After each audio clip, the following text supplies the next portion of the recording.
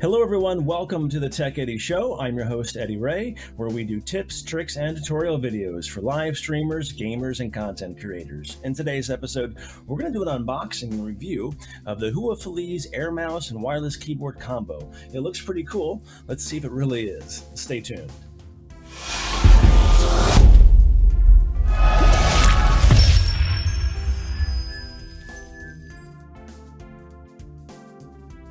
So here it is. We have a big sticker over the front of the box, but this is the Huafeliz Air Mouse Wireless Keyboard Remote. I'm going to do a little overview of this as well, and then show you how it works too. I bought this for a few reasons, and we'll get into that a little bit later, but first, I want to tell you some of the features of this. This, of course, works with Android TV boxes, mini PCs, smart televisions, projectors, all-in-one PCs and televisions as well. It works through a 2.4 gigahertz USB dongle, so it is wireless. There's also a battery built into the remote, which you can charge via USB. That cable's also included, so no replacing batteries at all, which is kind of cool. So it features a full functioning keyboard, air mouse controls, also has 6-axis sensors inside for kind of gyro sensing, mouse cursor on-off switch, infrared remote control IR learning, up to 10 meters worth of transmission distance as well. So yeah, it looks pretty cool. I'm gonna open this up here, and just a few parts are in the box actually. So everything's kind of packed into this little plastic box here. We have some basic instructions in the manual here, but we'll get rid of those for now. Here is our USB charging cable, standard. So that's included. It's really nice. Again, there's a chargeable battery inside the remote already. No need to replace any AA's, AAA's whatsoever. And here is the remote. I'll show you more of that in a second. And here is your 2.4 gigahertz wireless USB dongle. Plug that into any kind of device, PC, smart TV, Android TV box as well. And you'll be good to go with up to 10 meters or so of distance between you and this. Most important part is the remote itself. And it's about maybe 5.5 inches or so tall. Has a power button on top, some arrow keys here, an OK button in the middle, mouse functionality. It's got a back button, a home button, and also volume controls in the front. Looks really good. It's very sleek, it's very thin, maybe about a 1/2 inch at its thickmost point in the middle there. Kind of bows down a bit on the edges here. And then the back is your full 57 key QWERTY keyboard with function keys as well, numbers, all the letters. You have shift, control, alt, plus, minus, all the keys you need, escape of course as well. And everything is here, including a www.com key, which I'm assuming is a shortcut key for accessing the internet, I'm guessing. So there you go. A few more little shots here for you of this remote. And yeah, the build quality is actually pretty decent. I got this for less than 20 bucks on Amazon. There is one by the same company that's white, and it's like for maybe $5 or $6 more. And that includes a few more features, including voice commands. It has a little microphone button on the top of the controller here for voice functions, and also has a trackpad in the middle of the keyboard. So that's kind of cool. If you want any links to these, I'll include a link to this model in the description below. That way you can get one or check it out for yourself on Amazon. Again, it's under 20 bucks for me, which seems like a pretty good deal with this. So my plan to use this is for XSplit Broadcaster actually. I do quite a few videos, including podcasts on my gaming channel, where I'm actually standing up in front of green screen, and I need to do a few scene preset changes during my production, and I can't always reach over to the keyboard here and get out of position in front of the green screen. So having this, I could actually set this up with hotkeys, given it's a wireless keyboard as well. Set up the hotkey commands in XSplit Broadcaster, have this plugged in, and hopefully with a few key presses, the hotkeys work from here in XSplit Broadcaster. So I'm going to give it a try today and see how that works. And if it does, it should be a pretty cool little wireless configuration for me and my content creation. And for you, well, it could be anything. It could be a controller for your smart TV, for your Android TV box, your PC, a gaming controller for basic gaming, given there's some, sensors in here as well for movement. But yeah, it's pretty cool. Lots of functionality here in under 20 bucks. So let's see how it works right now. All right, so I'm capturing the whole screen here and showing XSplit Broadcaster as well. I have the dongle for this plugged into USB right here in front of me. What's cool is there's an automatic sleep state for the remote. If it's not used within 15 seconds, it goes to sleep, which saves battery, of course, which is really nice. So the charge will last probably quite a long time when it's fully charged for you. And then to easily wake it back up, just push any button and it automatically wakes back up. But to initially power it on, after you have the dongle connected to your computer or to USB, is to push the power button here. So we'll push this, get a light there that turns it on, and we should be good to go. So again, there's some volume controls here on the bottom. If we push left side here where the minus button is, it controls our main system volume. So we can go down by tapping here or holding it down. That's really cool. Or of course plus raises the volume. So that's really a handy feature, just directly through system controls here on the PC. There's a home button, which I'm sure is for maybe smart TV functionality or Android TV functionality, maybe even like websites as well. There's a back button. There's 3 lines here as well, probably for other menus or whatever. Then of course you have arrow keys up here and OK. But the keyboard in the back looks pretty cool as well. And again, all of these functions depend upon what you're using it for. If you're browsing a website, using it for controlling, let's say, a Roku box or a smart TV, something like that. Okay, so my scene preset right now, my hotkeys are number 1, 2, and 3 on the laptop keys. So I only have 2 presets right now here for the test. So this is scene preset 1, the full webcam screen. If I push number 2 on my keypad on the laptop, we get a smaller webcam. That's kind of cool for the scene preset here. Just an example for today. So again, number 1 and 2, that's number 2 and number 1 hotkeys, changing those. Now hopefully it works on this keyboard with these keys as well. So the keys here are on blue, which means they're under the function key. So I hit function right here. Get a little light indicator right there. That means we can hit any of the blue keys here for those keys to work. So I'm going to hit 1 and then 2. And nothing happens.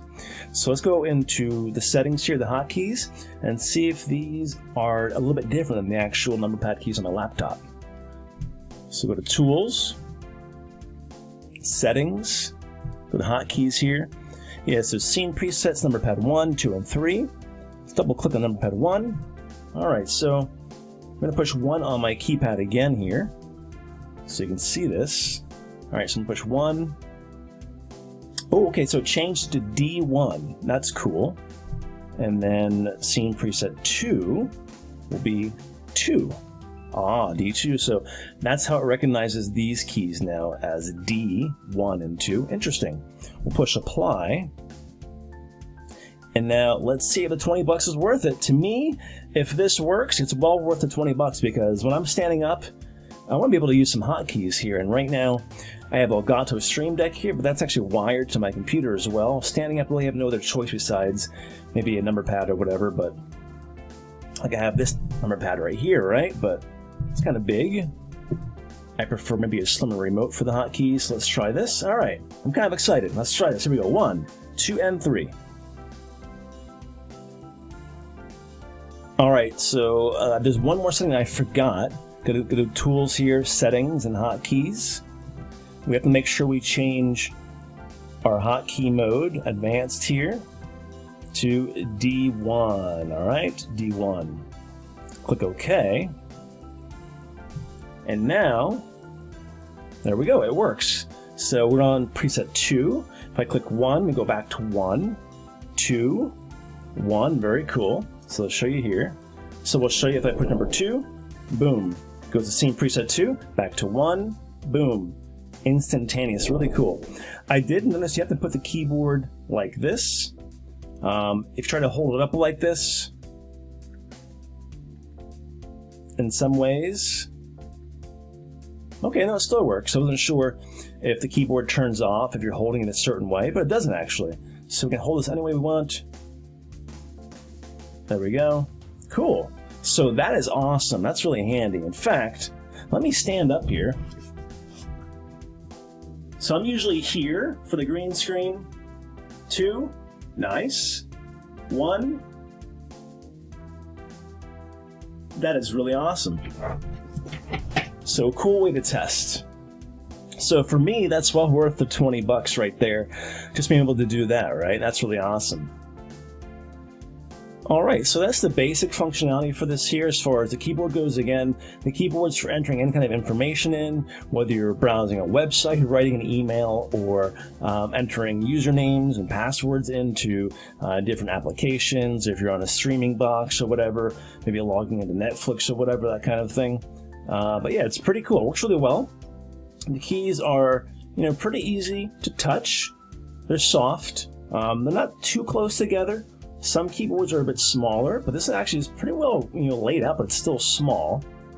I don't feel like I'm gonna have fat thumbs on this keyboard at all, So in a moment, we're gonna go to a web page and test out some of the other functionality on the remote here. But first, I want to try out the air mouse functionality. So right here is a mouse cursor. You're gonna click this to activate it, and then you just move the remote around, and it moves the cursor on screen. And of course, you don't actually have to point this towards your screen. You're just pointing it in space and looking to where you're pointing, and its accuracy is because of the sensors inside here on the axis and kind of gyro sensors built into the controller. That's kind of cool. It is very fluid actually, and pretty accurate. So we can go up to the menu here and click on this, hit OK, and that brings up the next menu. That's cool. Go to File, hit OK on the remote.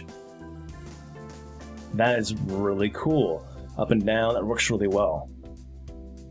If we click off the air mouse button again, that turns the air mouse off. That way you're not misclicking or hitting things by mistake in the air mouse mode. So that's on and off for air mouse. Works really well. Awesome. Let's go to a web page now and check it out. So here we are on my Twitter page. I click the air mouse again, and I can scroll through the feed over here if we want to. Should go down to the lower right here and hit the arrow. Let's kind of cycle through the feed a little bit. That works really well. That's cool. So we're going to tweet here. I'm going to push OK in the remote. Cool. Now make sure the function keys are off so we have access to the full keyboard here. Hello. Since this is a regular QWERTY keyboard, if you're using your phones for texting, you'll be used to where all of the keys are, of course, on screen or on the remote control itself. So it works really well. Let's see here, I guess Shift. There we go. Nice, yeah. So that works really well. All right, we're going to cancel this tweet out. Discard here. So if you're doing a presentation or like a PowerPoint or using a projector, this will come in handy actually for a lot of things for you, especially if you're a content creator like I am. So let's push this here. We can delete. Kind of curious actually what home does. Anything here? Okay, home goes to Google. That's kind of nice. So with a smart TV, it'll probably go back to the main menu or to the menu you're on, back to the main part of that menu. For here goes to Google. That's nice. So the OK button kind of works as like the left click on the mouse. And I think the kind of the back button here gives us like a right click. Yeah, that's good to know as well. Okay, so that works pretty well. And again, you have all kinds of arrow keys here too, more for other kind of menu functionality. That's really neat. So there you have it, a really handy remote control wireless keyboard combo air mouse. I like it a lot. I think it's a good investment for me. For 20 bucks, actually less than 20 bucks, I think it's definitely a good buy.